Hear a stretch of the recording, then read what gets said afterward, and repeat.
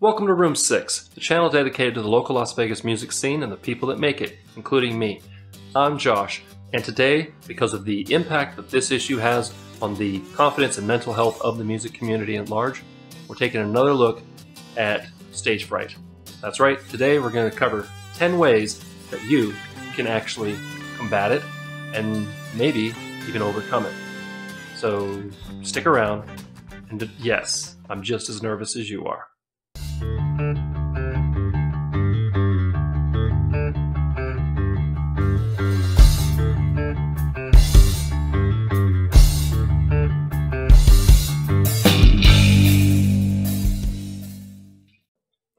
If you missed my first video on this subject, you can check it out here, after you watch this.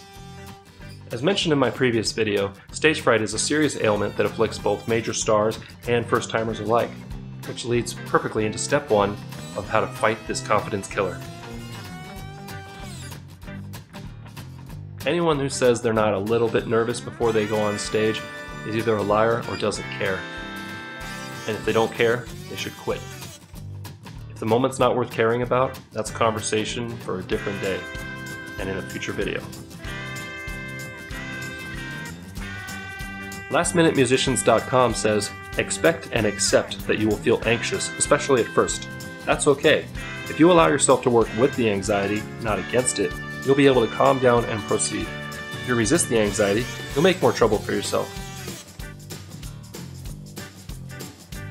In a band or part of a group, ask around for other people's tips and tricks. You'll be surprised at how different their ideas are. Personally, I start slowly pacing and running over the first verse of the first song of the first set in my mind. I know that if I can get that out on stage, everything else will fall into place. That's because of step number 4. You've probably heard the old adage, practice makes perfect. A better adage might be, practice until you can't get it wrong. If what you're doing is second nature, it's easier to just lose yourself in the moment instead of getting lost in your own thoughts. It's music, guys. It's supposed to move you. Nerves before a show are one thing. Having a complete mental breakdown at the thought of just walking on stage is serious. There's no shame in seeking help, whether psychological or pharmacological. A balanced approach is generally considered best, with drugs helping the immediate issue and counseling dealing with the root problem. Another trick I use when I get nervous is to watch other YouTube videos that make me feel good about myself, whether it's straight up comedy or something science related that makes me feel in awe of just nature and the earth and the universe and my place in it.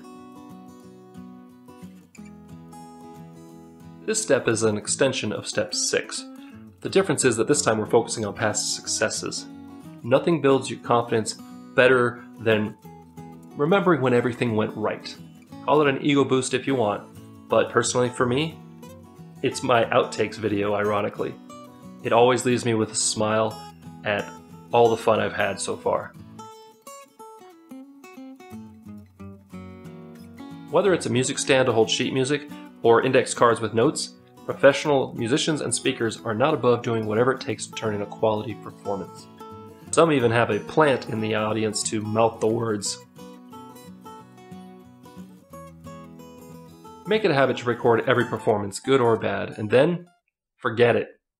Don't watch it until at least a week has gone by, and don't watch it alone. Actively listen to what other people's reactions are to it, and make notes for the next time that you perform.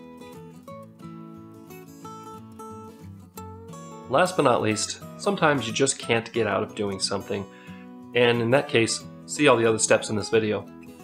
But if you need to turn down something for your own mental health, that's okay. Don't be afraid to put yourself first once in a while.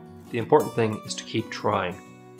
I believe in you, and I would love to talk to you in the comments section.